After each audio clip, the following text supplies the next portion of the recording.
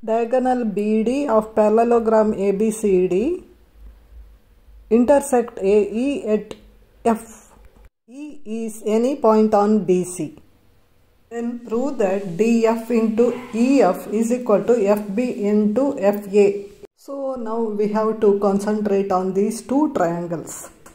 So now in triangle DFA and BFE,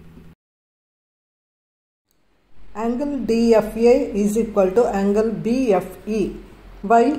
Vertically opposite angles. Angle ADF is equal to angle EBF. Why? AD parallel BC.